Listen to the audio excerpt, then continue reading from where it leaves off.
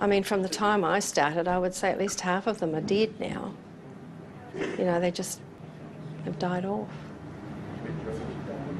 People who had been exposed to dioxins, these risks had been clearly identified overseas, but somehow, when translated to New Zealand, had been considered irrelevant, especially when it comes to a Māori population.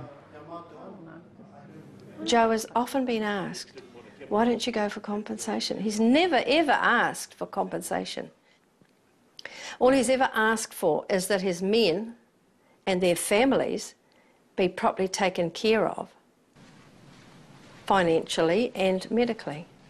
Well, look, the issue of compensation is not something that rests with me as the Minister of Health or really even with the government, I think. It's an issue that would have to be dealt with the ACC and the manufacturers and the owners of the board mills, etc.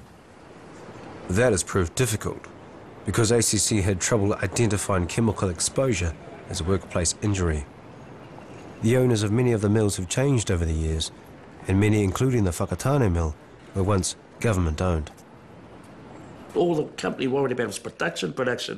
Never mind about the men getting sick, falling down the wayside, getting crook and then dying at such a young age, you know. Look, you could blame anybody. What is more important, I think, at this stage is that we provide the facilitation service and additional support for the workers to at least start addressing the concerns that they had. Have you seen most of our guys? They've got catheter bags, they're crook, they're dying. You wouldn't think that they were. You know, they put on a big brave face. They work like shit.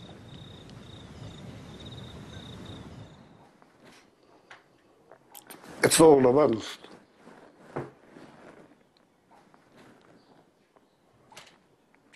You know, that died. Where I think they didn't have to.